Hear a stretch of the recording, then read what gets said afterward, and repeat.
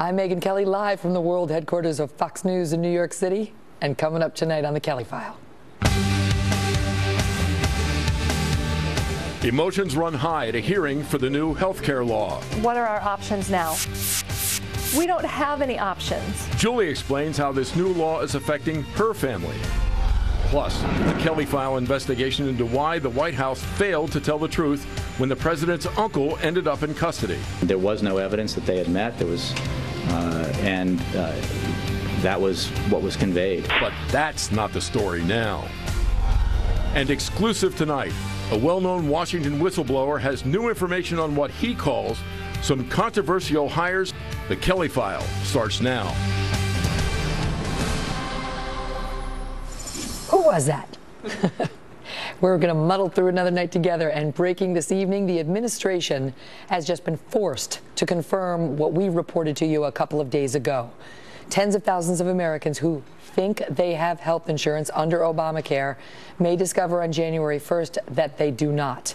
After days of refusing to release the stats on the problems that have been plaguing healthcare.gov, the administration has now announced, under pressure from the press, that the enrollments of 1 out of every 4 people in the months of October and November were botched. At least 1 out of every 4. Now, since then, they say at least 1 out of every 10 federal applications have had problems since the fix. And they think the number is higher in the states, the state exchanges. A reporter pressed the agency in charge of these exchanges, the federal exchange, for a solution to this mess. People don't know. They think they've got the coverage. They don't have the coverage. The insurer has got some botched form. It doesn't even have a name, so it can't call the person to tell them it didn't work for you, and here was the answer. But you're not saying that everyone should call. You're not suggesting that, urging them strongly, despite the fact that you're talking about a potential 1 in 10 error rate going forward. I would certainly encourage any consumer who has a question about their coverage or about their plan selection choice to be able to contact the plan of their choice to get additional information. Any consumer who has a question? How about every consumer? That every consumer should have a question because they don't know who it is. Tom Miller is a former member of the National Advisory Council for the Department of Health and Human Services and a resident fellow at the American Enterprise Institute. Tom, good to see you. I mean, anybody who's got a question, if you enrolled on healthcare.gov, you better have a question because we don't know who the 1 out of 4 are who think they have insurance but don't. That's absolutely right. It's almost the motto should be, don't trust, do verify. You can't be sure of just about anything under this law. We know that the administration will eventually admit to some of its errors at the last possible moment when it has no other alternative, which is what it did this afternoon. They did not want to release the numbers, and the press, most of the press, was really pressing them, saying, let us know. How many are we talking about? And finally, they came out and said it's 1 in 4 for October, November, and it's 1 in 10 for December since the relaunch of the website. But this is all they're willing to admit to at this point in terms of whatever forms have gone wrong, whatever submissions have gone wrong. And now, Tom, you sort of hear some hubris almost in the response saying, it's on you. The only way we're going to get this fixed basically is you better start calling. The American people better do yet another thing to ensure that they have coverage. They're just trying to power their way through all of the mistakes, the evasions, the delays, the misrepresentations, and then leave it in the hands of the private sector partners who are supposed to clean up the mess. The insurers will be stuck with some of this. Obviously, patients will be inconvenienced. It's a big guessing game. And I would expect that these early estimates as to their errors are very carefully crafted to look better than they turn out to be. Do we have reason to believe, though, that they can somehow fix this? Because we've been told that the insurance companies, who by all accounts are working to try to set this right, to the extent they can identify people, are trying to do it by hand, doing comparisons and so on.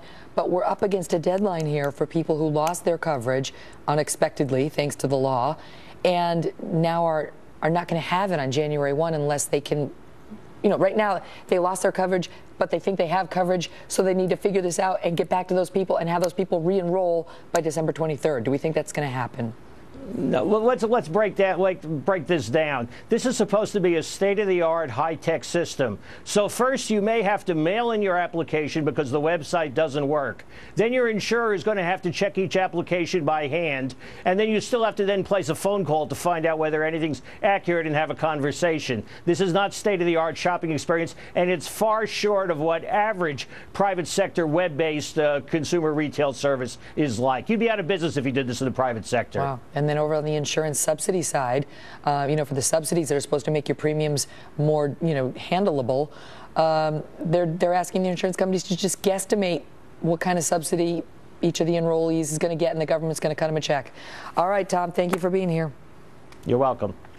And while the enrollment problems continue, we are also seeing a series of new reports raising worries about patient access to doctors under Obamacare. We told you about some of this last night. Some doctors are now saying they don't want to and cannot even afford to participate in these new healthcare exchanges. Dr. Theodore Mazer is an ear, nose, and throat doctor in California and one of the physicians who has expressed some concern. First of all, doctor, what can we do about this throat eye? No, just kidding. I know you're not on the clock right now. All right, here's my real question to you. What specifically is the beef out in California about the reimbursement that leads you to say doctors don't want to join these exchanges?